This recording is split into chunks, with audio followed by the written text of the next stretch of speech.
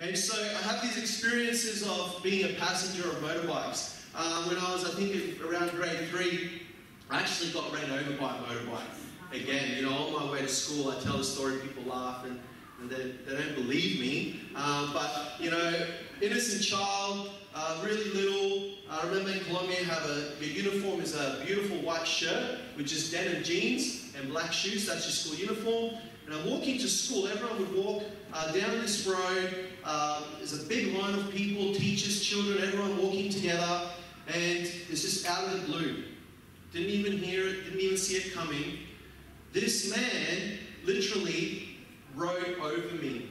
The wheel caught my foot, pushed me to the ground, and he just rode straight over me, and he just kept going. And everyone else just sort of looked. Some of my friends laughed, but the expectation is get up and keep going.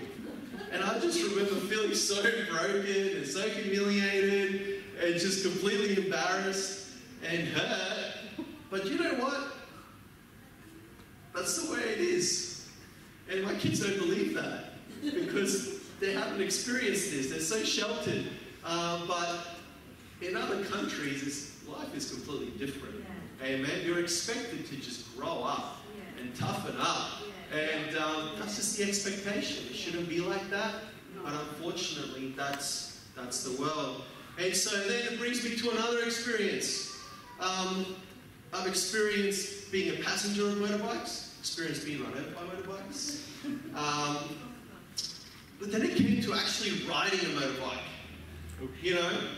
It's always different when it's your turn to actually give something a go. It's one thing to be a passenger. It's a different thing to be in charge, right? And, the Word of God is the same. There's many people that want to get up and they want to be the ones that preach. And I'm telling you, man, you can have that desire, but when it comes down to it and the day comes and you're like, oh, I don't even know what I'm doing. And God help me. And so I got this little experience of I think I would have been in grade 6 actually.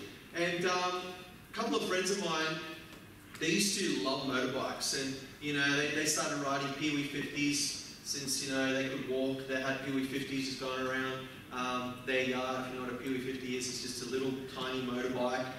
Their dad then from then on bought them a postie bike, and so they had postie bikes. If you've seen the postmen, those red bikes. So these two kids had these postie bikes, and they just ride them around the backyard. Until their dad finally decided, you know what, you're ready. And he bought them this 125, which is like the next progression, like a real dirt bike for a kid. And my friend thought it would be a really good idea for me to learn to ride on the 125. I'd never ridden the 50, I'd never ridden the postie. But he just thought, you know what, I'm going to teach you to ride a motorbike today. And so he didn't really teach me, he just said, get on and just let it go. And so I got on and let it go, and you know what happened? You fell over. I didn't fall back, I actually held on. And so the bike just took off. And there I was on the bike, and I didn't know how to stop, I didn't know what to do, and I went straight through a fence.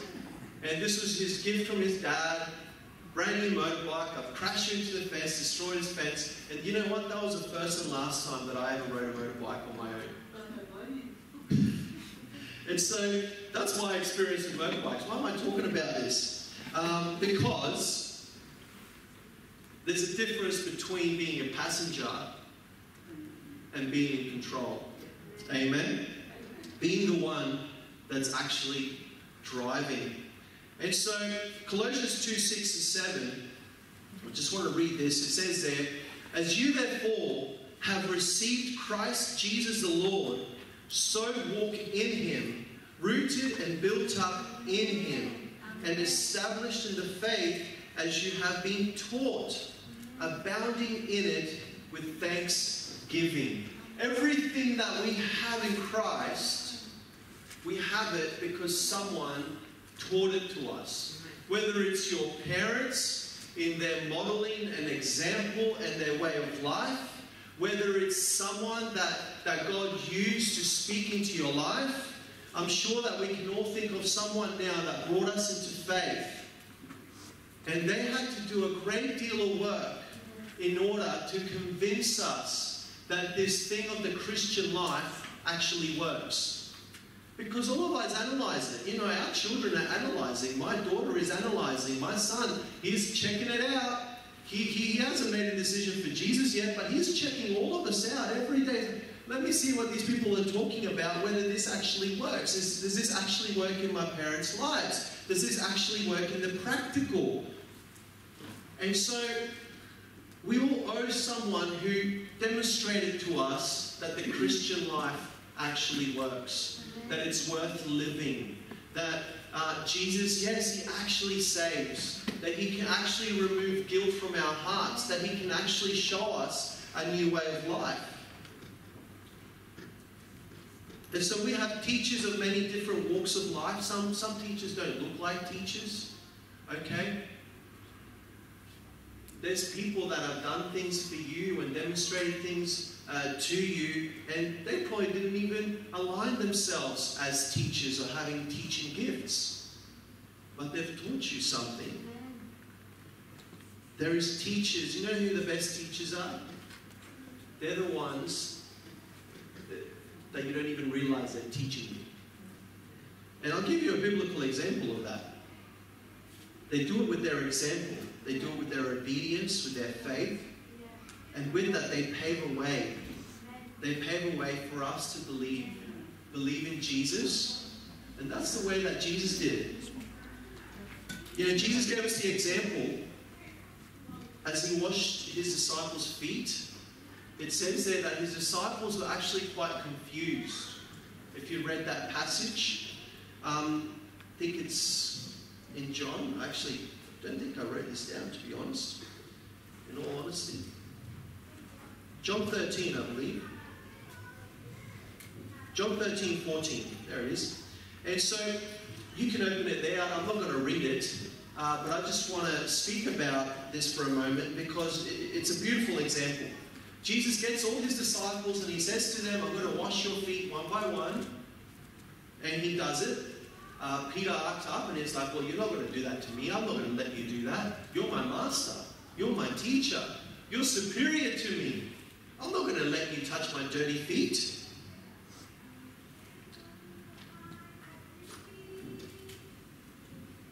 And it was quite confusing. It was quite confusing for them. Even Jesus said, you may not understand why I'm doing this, but you will. Later on, you'll understand why this is happening, why I'm washing your feet. One thing about the washing of feet, as I was just looking into this, just briefly, is that for the people of that time, it was actually a daily, monotonous task. Like, you had to wash your feet before you entered into someone's house. And it was expected that whoever's house you were going to, or whatever place you're entering, there was a place there with water, and you would wash your feet and you clean your feet before you enter their home. Jesus actually, one example, he actually calls out a leader, a spiritual leader who didn't offer for him to wash his feet as he entered his house. So it was quite an important thing, a significant thing. And so, even though it was a monotonous task, even though it was just an everyday thing, Jesus used this to teach his disciples about his loving service. And why is Jesus teaching them this? It's because he's actually preparing them for something. Amen? He's preparing them for something greater than just washing someone's feet. It was symbolic of his sacrifice. He says to them, if I don't wash your feet, you can't be made clean.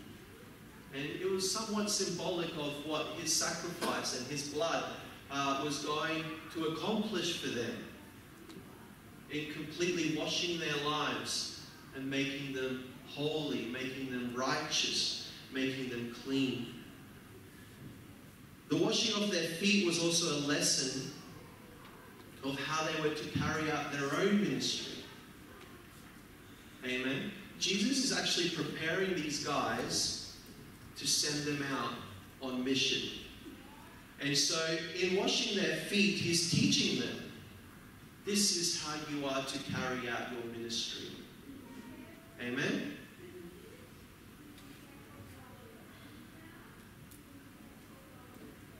In verse 14 he says, if I then, your Lord and teacher, have washed your feet, you also ought to wash one another's feet. And that was their ministry. Just like he came to lay down his life in service and sacrifice, and he proclaimed the message of God, he exemplified it through his life.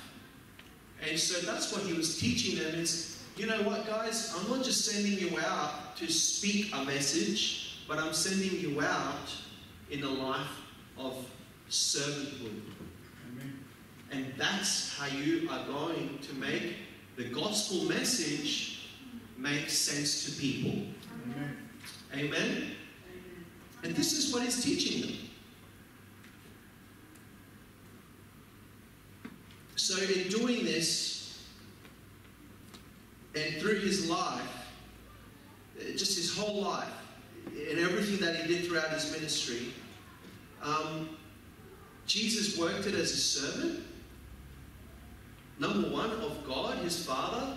And we see that in numerous examples. He always refers to God, the Father, as why he's doing what he's doing. He never makes it primarily about people. And secondly, as a servant of men. Amen? But all in all, the purpose was to glorify the Father. To glorify God. Amen? And I'm just pointing this out because often we get lost in either one of those points. We get over zealous for glorifying God and we forget about people. Or we get too consumed in serving people and we forget about God. Or we just get consumed in the task that we have to serve God, serve people, but we're not actually aligned in a way where we're actually glorifying him, where he is being praised for what we are doing. And that's our work. It's that God would get the glory in all that we do. Amen. Amen. You know, right now, I'm just thinking, and I see some amazing people out here. You know, I see Sammy, Sammy Senior, Sammy, just thinking about their journey throughout this year and their football and the club. And, you know, many people see games. They see games, they see victories, they see losses. But when I see what these men are doing through our Logan Metro, is they're paving a way for our community. The countless young men and men of all ages and women and children that benefit from their service through that club, that if they didn't have that, I just wonder what they would be doing with their lives. Amen? And I'm not saying this, I know they're thinking, oh, please don't talk about us like that, because I know that's how you feel. But we have to honor their work and their obedience, because that's something that God deposited in them as a desire, as a passion. And you can see that it's actually all working beautifully because God's in it. God's in it. I'm sure that they could get up here and just share the miracles of God and just how people come up to them and say, how did you do it? How have you done this? How have you accomplished this? You know, the people they're working with, a lot of those guys, they come with trauma, they're linguistic issues, a whole bunch of stuff is in the mix there, but they've worked at it. Financial traumas there, probably players, we don't know, but I imagine there's players there that can't even afford to play. And they're working all this out, paving a way for people, for our people. And I know that at the heart of what they're doing is to glorify God. And so, man, I honor you guys this morning. Awesome work this year. I hope you feel proud of yourself and everything that you've done in honoring God in that way. But I just want to use that example, guys, just as one thing. Everything that we're doing is actually laying out ourselves so that God can be glorified, so that people can find a way, find a better way. Amen? Find a better way. You know, in addition to Jesus' bizarre act of washing his disciples' feet, just doing that as an act of service and teaching them about servanthood, it represented the preparation for their release. Amen?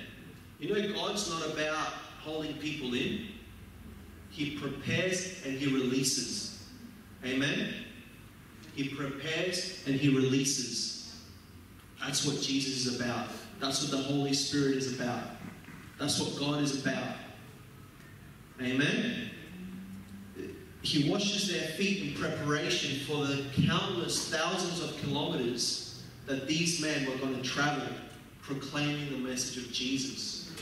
Amen? That would have served as a reminder daily as, you know, Peter and John and Luke and all these guys are traveling. Just endless kilometers. I'm sure there was days when they would finish and they would sit down and look at their feet and, you know, with blisters and dirty, and they would just contemplate on that moment that the Master washed their feet. You know, giving them a foot massage. A comforting moment of Jesus just loving them, caring for them, reminding them this is why we're doing what we do. It's for him. He laid down his life for us. They would have been reminded when they were incarcerated without cause, locked up in Roman prisons with shackles, heavy shackles on their legs, on their feet, on their ankles.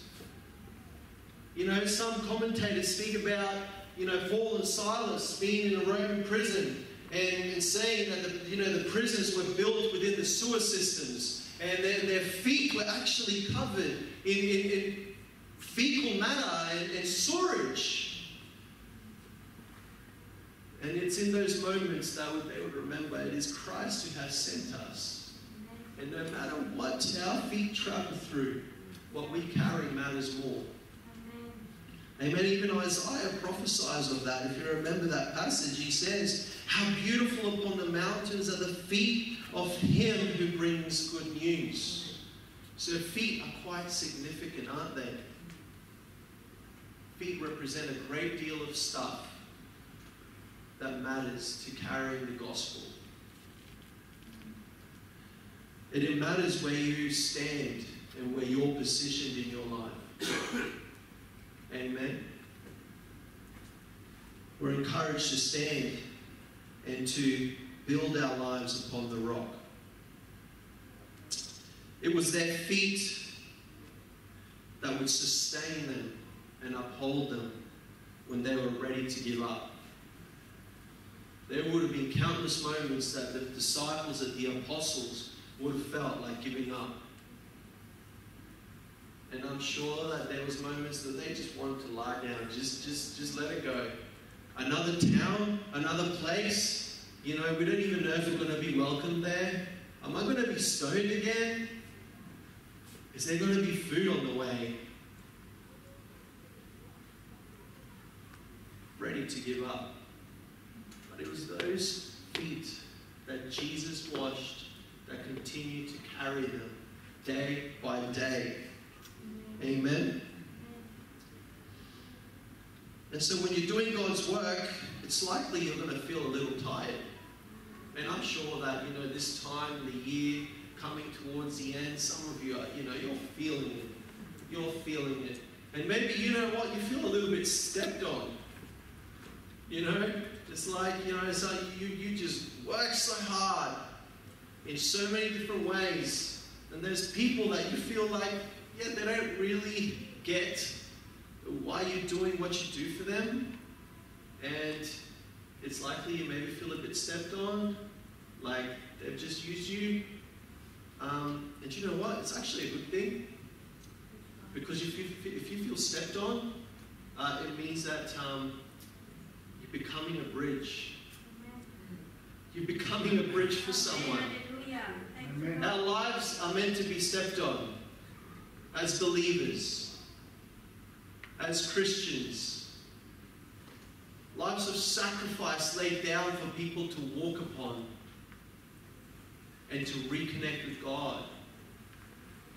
And so, yes, if you feel stepped on, maybe you're ready to give up. Maybe right now you're like, I don't know if I want to do Sunday school ministry next year. I feel a bit stepped on by those kids. You know, week to week, it's tough. I don't know if I want to do worship ministry. I'm tired. You know what? It's not a bad thing. Because it means you're doing your job. And you're doing it well. You know, I had this conversation with some of the teachers at school on Friday, because they were just frazzled, and you know, come to the end of term and finishing up the term, and you know, some kids really push it. They really push those buttons, and they know how to push those buttons. And just some of our teachers are just really feeling it. And I just felt God say this: you might feel stepped on, but it's not a bad thing, because you've worked hard. You've worked hard. And you've laid down your life for those kids daily. And so now it's up to you to just lay down and rest. Rest in God, for He'll lift you up. Psalm 18:33 says, He makes my feet like the feet of deer. Amen. Beautiful description. If you've seen a deer just running, making its way through an open field, you know the lions and the tigers and the predators, they know they can't catch a deer if it's got just an open plain. They know that. That's why they work strategically.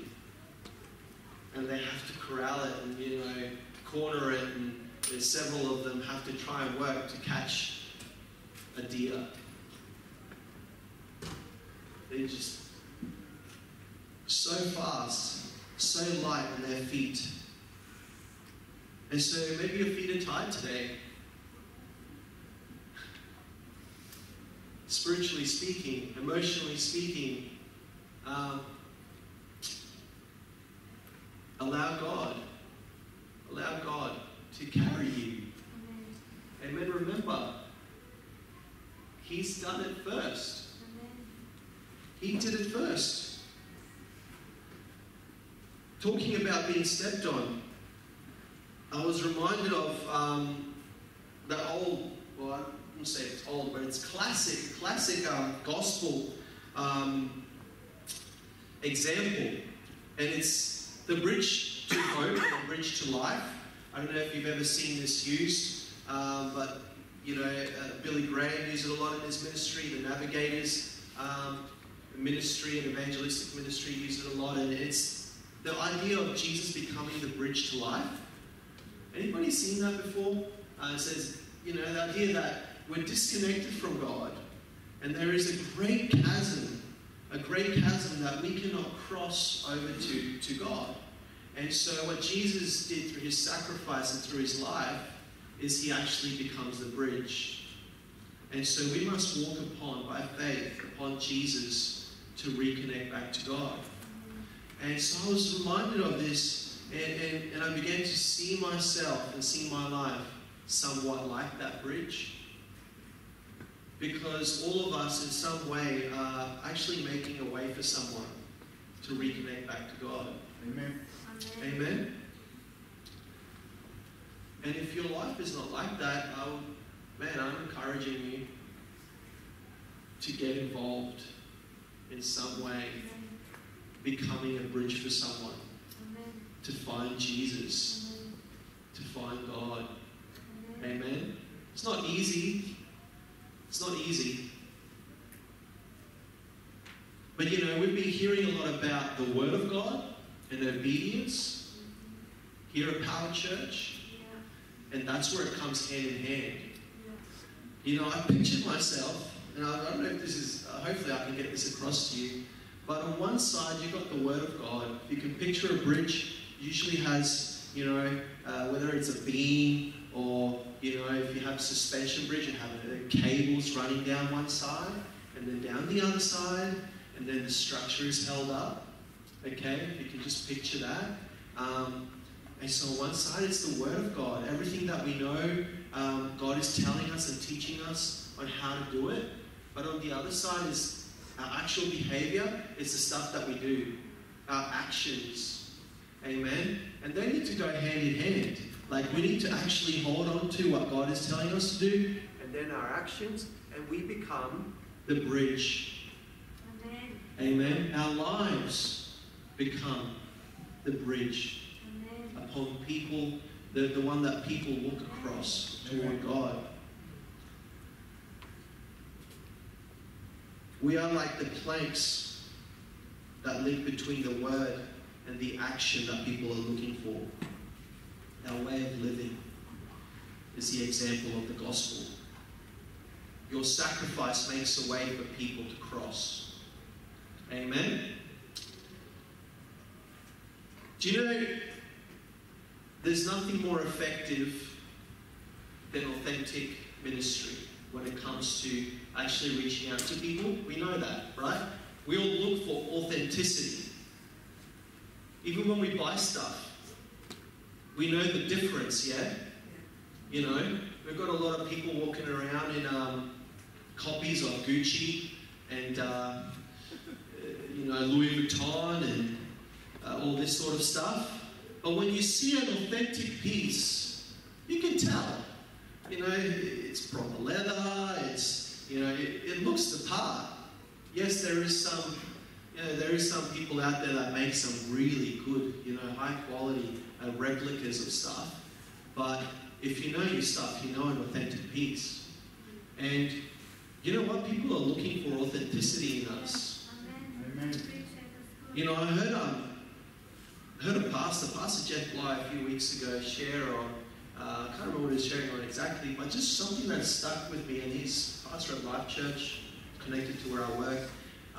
But I just want to honor him in this passage, in this quote. And it was, the most effective ministers are unpretentious. Amen? And it's true. Because anyone can concoct a message, put together a message, put together an idea, copy something. But we all know who's for real. Amen. We can see, hey, this person is not a pretender. This person's the real deal. They know what they're doing. They're doing it with the right heart. Amen.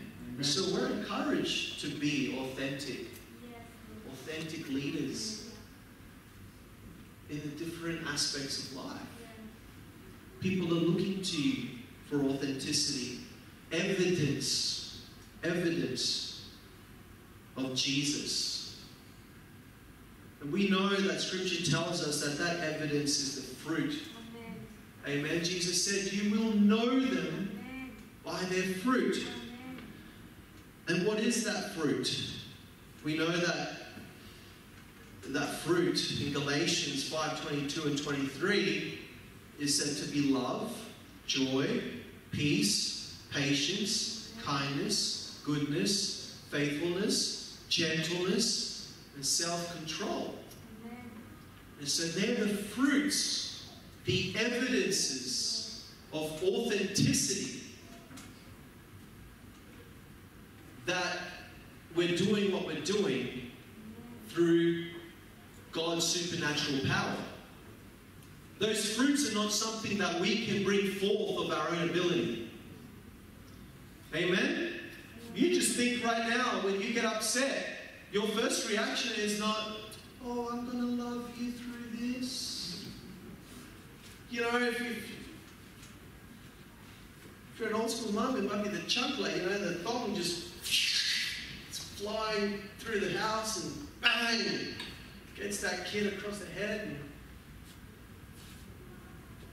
that's not really love, Mum. And Mum says, but I love you. I'm trying to teach you something here.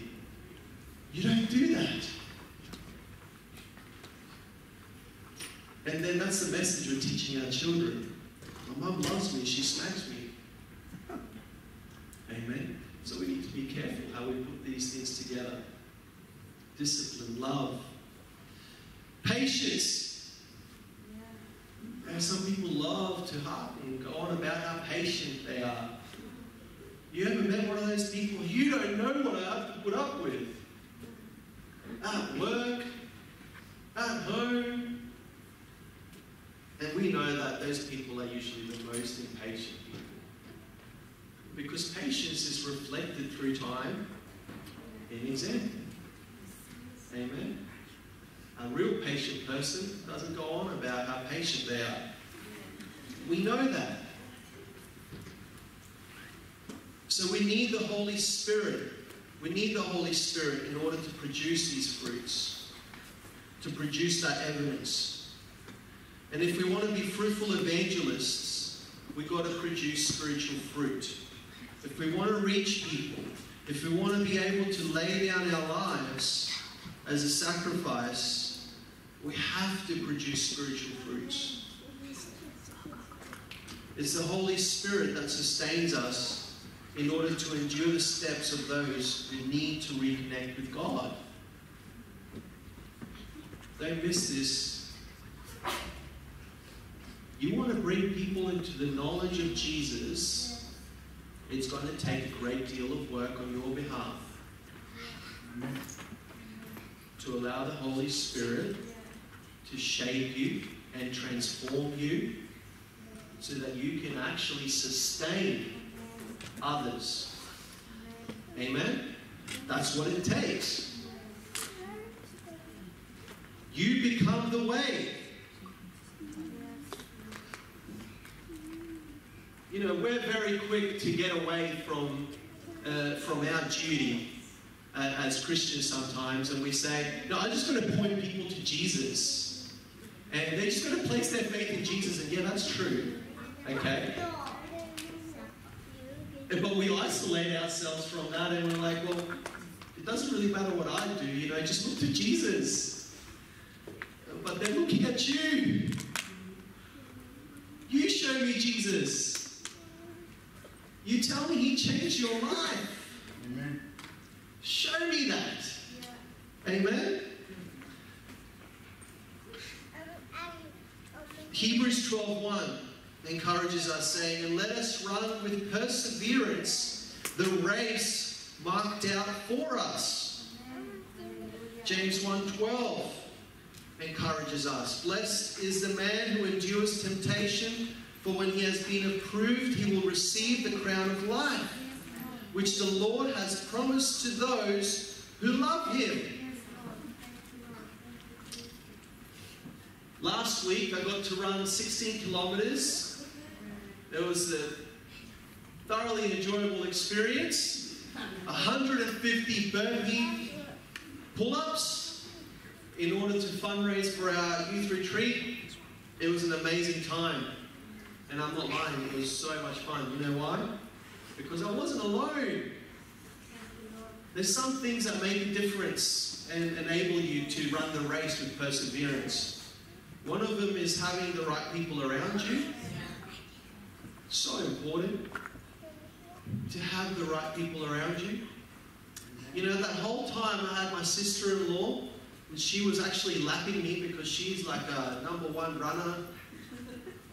She runs like every single day, and she was lapping me. Like, she would finish a lap, and then she'd start another one, and I was like, whoa, man, take it easy. But every time, she's like, let's go, come on, you can do this.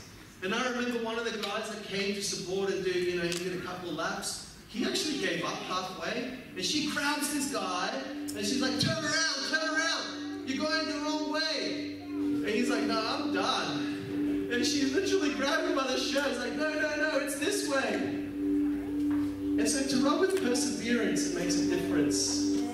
To have the right people on your team.